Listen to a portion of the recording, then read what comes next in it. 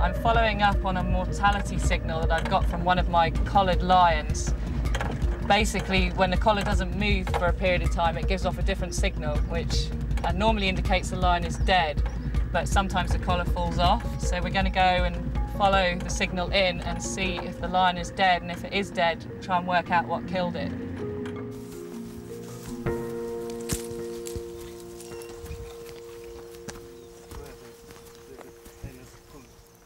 Pulled it. Elaine's fears are confirmed. One of her lions is dead. You can smell the carcass, but there's hardly anything left.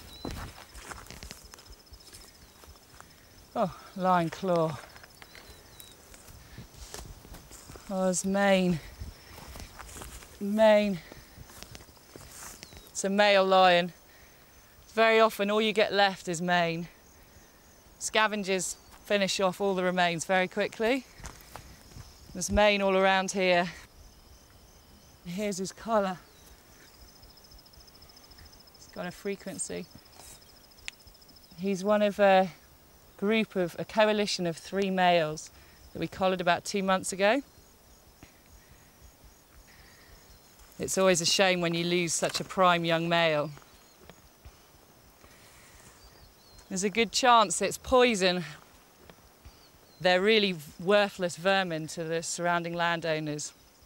They have no value and they kill cattle and get killed, so that's a shame.